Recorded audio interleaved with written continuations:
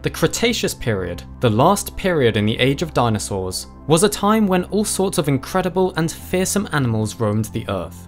Large carnivorous dinosaurs ruled the land, enormous flying pterosaurs soared in the skies above, and extraordinary marine reptiles dwelled in the planet's oceans. But alongside these fascinating extinct groups, there were many kinds of more familiar animals, lineages that are still alive today and that are just as amazing. One of these groups of animals is the sharks, cartilaginous fish that were around long before the time of the dinosaurs too. During the Cretaceous period, sharks were widespread and abundant throughout the planet's oceans, just as they are today.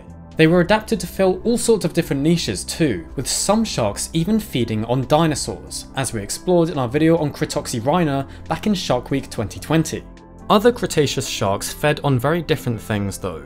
When you think of shark teeth, you might understandably at first picture sharp, pointed structures suited for piercing prey. However, there's a genus of shark called Ptychodus that has some very strange looking teeth indeed, looking almost like pebbles with fascinating ripple-like structures running across the surfaces. Clearly, this shark was suited to a very specific feeding style. But what was it? Well, when the fossilized teeth of these sharks were first described and written about back in the 1700s, they were actually interpreted as the remains of pallets of fish, and so were considered to be the bony structures forming the roof and base of the mouth. Specifically, they were thought to be from porcupine fishes, and then later on during the 1800s, some other paleontologists continued to interpret them as fish pallets. These fossils were turning up all over the place too, from England and Germany to Alabama and Kansas, indicating that whatever sort of animal these were coming from probably had a global range. It was then in the 1830s that these fossils finally received an official scientific name. The genus was designated Ptychodus, coming from the Greek for folded tooth and very accurately describing the amazing ridges and patterns seen on these structures. There are many species that have been named within the Ptychodus genus, potentially as many as 27 species depending on who you ask, and the teeth all vary in different ways. Over the centuries since they were first written about, Ptychodus teeth have been found in even more locations, including many other European countries, South America, Africa, India, Japan, Australia, and elsewhere. So going back to that question of what this animal was feeding on, why do these teeth look so strange? Well, when an animal becomes adapted to feeding on very hard prey, such as invertebrates with hard shells, a common evolutionary convergence that occurs among animals feeding on this sort of prey type is for the teeth to become very rounded and dome-shaped, as this shape is ideal for crunching through hard substances. This type of feeding, known as durophagy, is also seen in some mosasaurs, marine reptiles called placodonts, and in other kinds of fish, including many sharks and rays. So the Cretaceous shark Ptychodus was definitely well suited to grinding down and crushing its prey, with those rounded pebble teeth making short work of Cretaceous animals with hard shells. In fact, studies of these teeth have shown them to be structurally quite complex, with 3 separate layers of enameloid present. These separate layers would then have stopped any cracks that might form in the teeth when crunching down on prey from spreading throughout the entire tooth, and the dome shape as well as the ridges across the surface are also involved in strengthening them. And they would need to have been strong, as it seems these sharks employed 3-point bending stresses to crack open their prey, with these stresses occurring both at a large scale across the entire jaw, as well as at a smaller scale across the individual ridges of the teeth. But although it's very clear that Ptychodus was well suited to feeding on hard-shelled prey items such as bivalves, there have also been some suggestions put forward that this is not all they were feeding on. As sharks are members of the chondrichthyans, the cartilaginous fishes, their skeletons generally do not fossilize well, being composed of cartilage and not bone, and so we are usually only left with fossil teeth from these fish.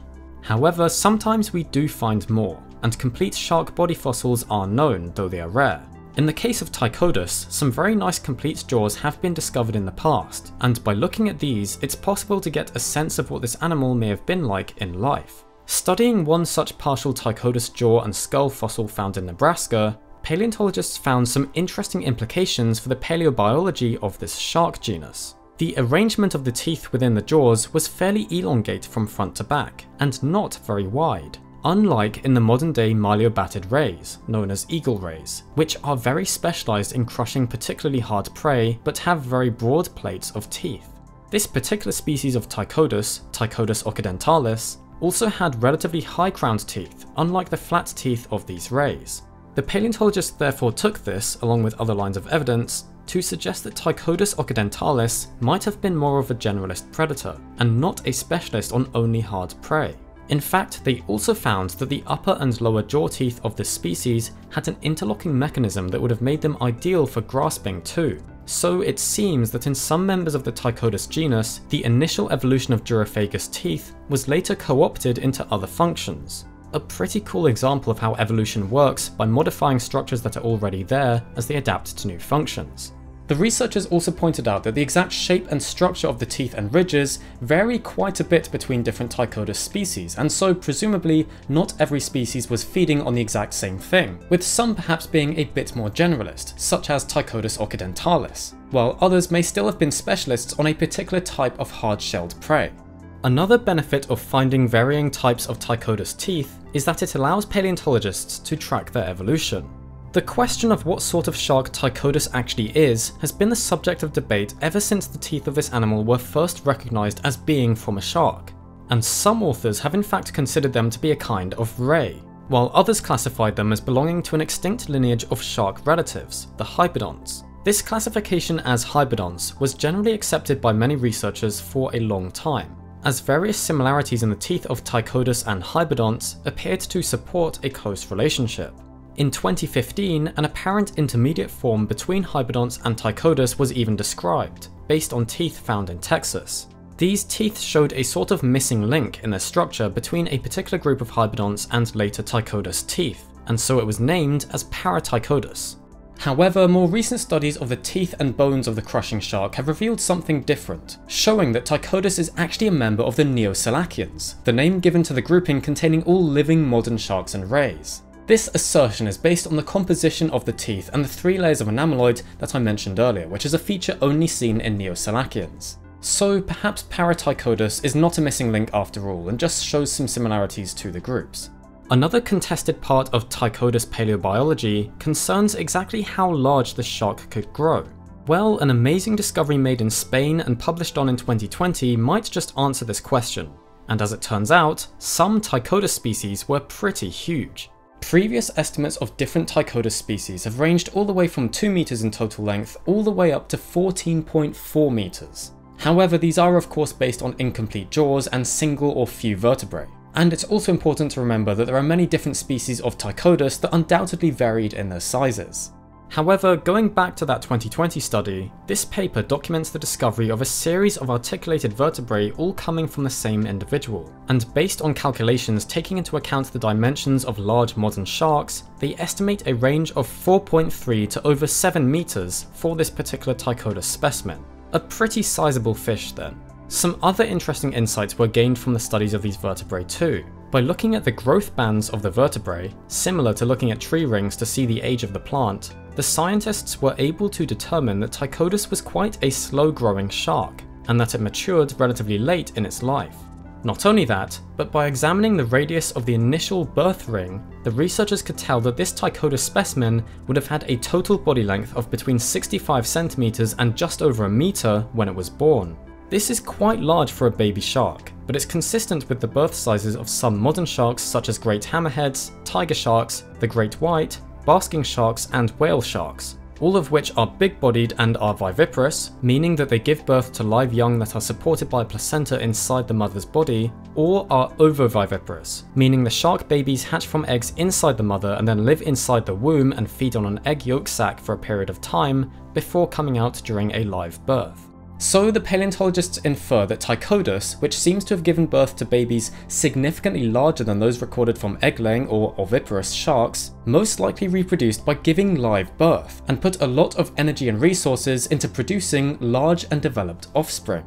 This then led the researchers to propose that Ptychodus had K-selected traits, meaning they invested a lot into their young but only gave birth to a few babies. This contrasts with the condition in R-selected animals, which produce many offspring that are generally less developed but grow faster. Based on the evidence presented in their paper, it does indeed seem likely that these fish were utilizing the K-selection strategy, and it's pretty amazing that this sort of paleobiological insight can be gained from just a few vertebrae.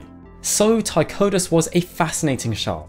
These animals had some amazing adaptations that allowed them to survive and thrive in the highly competitive oceans of the Cretaceous world, and clearly they did amazingly, with so many different species arising over time.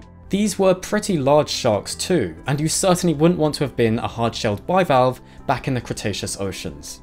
And one of the coolest things about Ptychodus is that you can go out there and find fossils of this shark yourself. If you're looking in rocks of the right formations, especially in the UK and US, but also elsewhere in the world, you might just be able to collect the distinctive rippled, pebble-like teeth of these sharks. As although they're quite rare fossils, sharks do have a lot of continuously replaced teeth, and they do turn up in Cretaceous strata, such as in the chalk of the UK and the Niobrara formation of the US. Anyway, I really hope you enjoyed learning about Ptychodus, the giant crusher of the Cretaceous. I hope you're enjoying Shark Week 2023 so far too. We've got some fantastic videos still to come, including an episode dedicated to the wonderfully bizarre goblin shark, a boneheads shark special, our fossil hunting trip to find some shark teeth of our own, and of course the Megalodon video to finish the week off with. This time looking at Megalodon's competition with the fearsome sperm whale Leviathan. Anyway, thank you for watching, and a big thank you to our Patreon supporters, especially our Dinosaur tier supporters, Amanda von Nordek, Clara Middleton, Daniel Ingraham, Dhruv Shrivastava, Gary Arrington, Giortist, Greg Silvernail, Corey Peterson, Loxypoo, Mark Nevin, Mendicant Fryer, Mike Pace, Monitor Man, Persian Boy, Ralph Balzac, Robert Thomas, and Steve Bradshaw. If you would like to find out more about our world, its history, and the wonderful life that surrounds us all, please feel free to subscribe to the channel if you think we deserve it, and if you would like to see more from us.